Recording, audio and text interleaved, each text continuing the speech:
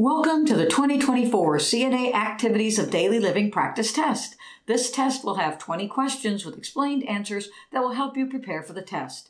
Be sure to resuscitate the like button by turning it white. Question 1. You have a patient that does not drink adequate fluids. The patient is at risk for all of the following except A. Mouth sores, B. Bad breath, C. Skin ulcers, D. Swollen gums. The correct answer is D. Swollen gums. A patient who does not drink adequate fluids is at high risk for dehydration. Patients with dehydration are at risk for mouth sores, bad breath, skin breakdown, and tooth decay. Question 2. You have a patient that only likes to shower once weekly. It is important for you to realize what? A. Your facility has a shower schedule, and the patient needs to be educated on her allotted shower time. B. Cultural differences in bath taking is often overlooked by healthcare professionals. C. The patient's family needs to be aware of the patient's refusal to bathe. D. The patient is at high risk for depression if she does not shower more often than once weekly. The correct answer is B. Cultural differences in bath taking is often overlooked by healthcare professionals. As healthcare workers, we often forget that there are cultural differences in things such as bathing. Healthcare professionals see lots of dirty things, so our minds can think dirty a lot. However, it is important to remember that there are cultural differences in such things as bathing, and the patient may not feel as though she is dirty. Her culture may not allow her to bathe, but once weekly. It is important to speak to the patient and build a rapport with her to figure out her reasoning behind her bathing beliefs. This way, she does not feel as though you are trying to force her into anything. Question 3.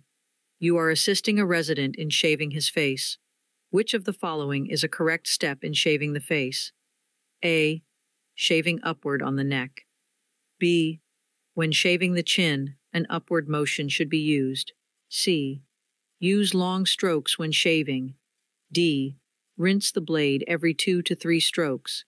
The correct answer is A. Shaving upward on the neck. When shaving the face, the aide should first wash the face with warm water to soften the hair. After applying shave cream, the aide should use short strokes to shave the face while shaving in the direction of hair growth. The blade should be rinsed between every stroke. Question 4. You have a patient experiencing dysphagia and must be on a dysphagia diet. You are assisting the patient with feeding. What type of diet would you expect this patient to be on? A. Pureed. B. Clear liquid. C. Mechanical soft. D. Regular. The correct answer is C. Mechanical soft. Dysphagia means trouble swallowing. A dysphagia diet should consist of soft and/or moist food to help the patient swallow it better. Sometimes patients on a dysphagia diet will also require thickened liquids so that the patient does not choke on thin liquids. Question 5. A patient's care plan states that he is a 2-person assist and must use a Hoyer lift. Which transfer are you most likely making with the Hoyer lift? A. From the bedside commode to the chair. B. From the bed to the bathtub. C. From the wheelchair to the shower. D. From the bed to the stationary chair. The correct answer is D. From the bed to the stationary chair. A Hoyer lift is generally used to transfer a patient from the bed to a chair and vice versa. The patient in need of the Hoyer lift is usually immobile. The patient is a 2-person assist, meaning 2 persons should assist him while using the Hoyer lift. This ensures the safety of the patient. Question 6. You are assisting a patient with ambulating with a gait belt. The patient is starting to fall. What should you, as the aide, do? A. Grab the gait belt and slowly lower the patient to the ground, putting most of the weight on your legs. B. Use the gait belt to catch the patient by leaning forward. C. Yell for assistance so someone can help you catch the patient. D. Let the patient fall and assist them up. The correct answer is A. Grab the gait belt and slowly lower the patient to the ground, putting most of the weight on your legs. Using proper body mechanics, you should grab the gait belt and gently lower the patient to the ground. You should use your legs to bear most of the weight so that you do not harm your back. You should never lean forward to try to catch the patient. This can cause you to harm yourself. Question 7. You have a patient who usually takes longer than other patients to eat lunch. Her physical therapy sessions are after lunch. The physical therapist has stated that the patient is unable to complete her full 60 minutes of PT daily. What should you do? A. Explain to the physical therapist that the patient has a right to eat as long as she wants. B. Take the patient to lunch earlier so that she gets her full 60 minutes of PT. C. Report the physical therapist to the administrator. D. Tell the patient that you must assist her to eat quicker. The correct answer is B. Take the patient to lunch earlier so that she gets her full 60 minutes of PT. It is important for patients to receive their full time for physical therapy. If the patient is missing most of her PT sessions, it is necessary for the aide to take her to lunch earlier to allow her adequate time to eat and perform PT. Question 8. You are assisting a resident with ambulation. This patient uses a cane for ambulation. How should you assist this patient? A. Stand on the same side as the cane. B. Stand on the patient's weaker side. C. Stand behind the patient in case they fall. D. Walk backward in front of the patient so that you can see if they fall. The correct answer is B. Stand on the patient's weaker side. A patient should hold the cane on their stronger side. Therefore, as the aide ambulating the patient, you should stand on the patient's weaker side. This helps the aide assist the patient if the patient were to fall toward their weaker side. Question 9. The focus of providing ADLs in your patients include the following except A. The comfort of the CNA. B. Comfort. C. Safety. D. Dignity. Respect. The correct answer is A. The comfort of the CNA. Comfort, safety, and dignity respect should be your top priority when caring for patients as a CNA. It can be a challenge for a patient when they can no longer provide care to themselves, especially when it comes to the more sensitive care, like bathing. Ensuring dignity is a priority as a CNA. Comfort can range from a lot of things like ensuring the water is warm and not too hot, cold to combing a patient's hair the way she likes it. Question 10. You are applying lotion to a patient's skin upon request. Which part of the body should you avoid applying lotion? A. Back. B. Knees. C. Chest. D. Toes. The correct answer is D. Toes. Applying lotion to the toes creates a medium for bacterial growth. Further, if the feet stay wet and moist because of the lotion, skin breakdown may occur and cause foot ulcers and infections. Keeping the toes dry is the best way to decrease risk for infection. Question 11. Which of the following patients would you most likely use a soft toothette on? A. A patient with dentures to clean the gums. B. For a patient that has sore gums. C. For an unconscious patient. D. For a patient with dry mouth. The correct answer is C. For an unconscious patient. Soft toothettes are typically used for unconscious patients. The aide should have the patient lying in a lateral position to provide oral care. The lateral position significantly reduces the risk of aspiration while providing oral care. Question 12. You have an 85-year-old patient that you suspect is in pain. You know that indications of pain can include which of the following except A. Insomnia. B. Seclusion. C. Participating in social events. D. Agitation. The correct answer is C. Participating in social events. It is not uncommon to see geriatric patients suffering from insomnia, seclusion, and agitation when in pain. They may stop participating in social events and activities that they once loved. Poor psychological health is a strong indication of pain in the elderly. Question 13. You have a patient that has had a stroke that has residual left-sided weakness. He asks you to assist him with dressing him. How should you assist him? A. Help him dress by standing on his left side. B. Have the patient sit while you help him put his shirt on. C. Help him dress by standing on his right side. D. Have the patient lie down so you can assist him with his pants. The correct answer is A. Help him dress by standing on his left side.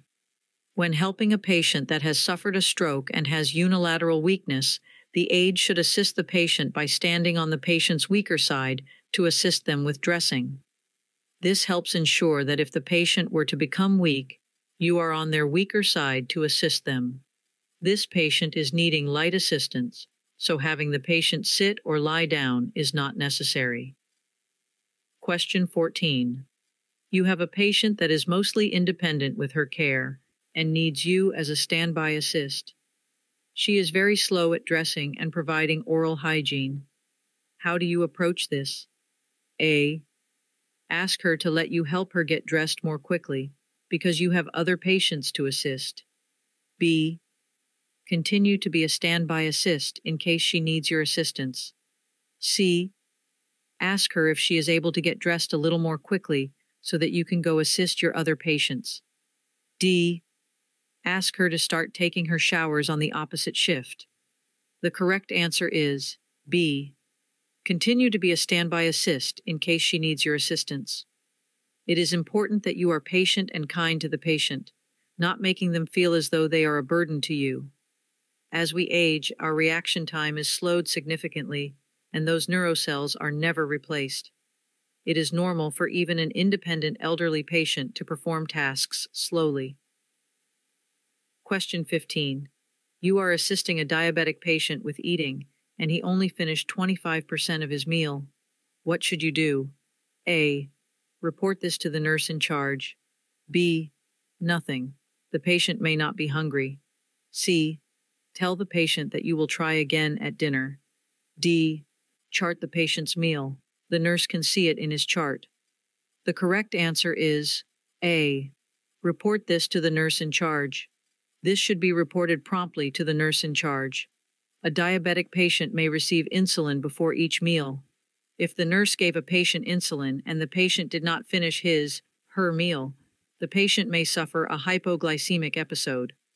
Offering a patient her favorite snack may be beneficial. Question 16. Which of the following should be considered when providing hair care to residents? A. Age. B. Race and culture. C. Hygiene. D. Transfer status. The correct answer is B. Race and culture. It is important to be cognizant of one's race and culture when providing hair care to residents. The aide should ask questions and inquire about the resident's preference and needs when it comes to their hair. Hair care varies tremendously between races and cultures. Question 17. You are assisting a patient with eating and know that the patient has orders for a clear liquid diet for a colonoscopy tomorrow. What would you expect to be on the patient's tray? A. Milk, tea, and soda. B. Water, coffee, and milk. C. Jello, Sprite, and broth. D. Soup, coffee, and tea. The correct answer is C. Jello, Sprite, and broth. Clear liquids are liquids that can be seen through at room temperature, 72 to 78 degrees Fahrenheit. Liquids, such as soup or milk, are not clear and should be avoided on a clear liquid diet. Although Jello is hardened at lower temperatures, at room temperature, it is a liquid. Question 18. You have a resident with Alzheimer's disease who is refusing to eat any of her dinner. What is your response to her? A. Your family wants you to eat. You should at least eat for them. B. The doctor will be upset if you don't eat. C. Tell the patient that it is unhealthy for her not to eat. D. I respect that you do not wish to eat, and report it to the nurse in charge. The correct answer is D. I respect that you do not wish to eat, and report it to the nurse in charge. Forcing a patient into eating is unhealthy. Alzheimer's patients sometimes refuse to eat or even forget that eating is a necessary part of living. The aide should ascertain why the patient does not want to eat. Does she like the food? Is it too hot or too cold? The CNA can then report this to the nurse in charge. Question 19. You are providing education to a female resident about proper perineal care to promote self-care. You explain to your patient that it is important to wipe from the front to the back to prevent bacteria from spreading from the rectum to the what? A. Uvula. B. Urinary meatus. C. Cervix. D. Uterus. The correct answer is B. Urinary meatus. The meatus houses the urethral opening. Wiping from the back to the front can cause bacteria from the rectum to spread to the urethral opening, causing a urinary tract infection. Education on proper hygiene is essential to patients, especially older adults, who are more prone to UTIs. Question 20. You have a patient that is on a bowel regimen, but he has not had a bowel movement in 4 days. What is your next step? A. Report this to the nurse in charge. B. Give the patient orange juice with Miralax. C. Encourage the patient to drink more water. D. Nothing. This is normal. The correct answer is A. Report this to the nurse in charge. Report this to the nurse in charge. Your patient most likely has a history of constipation. A bowel regimen means that a patient is on medications on a schedule to keep their bowels moving. If the patient is not having bowel movements, they could potentially have a bowel blockage. It is not within the aide's scope of practice to provide medications to the patient. Thank you for watching this video, and we hope it was helpful. Click the link right here to start your free 3-day trial to CNA Premium, which has over 1,000 practice questions that will help you pass your CNA exam on your first try.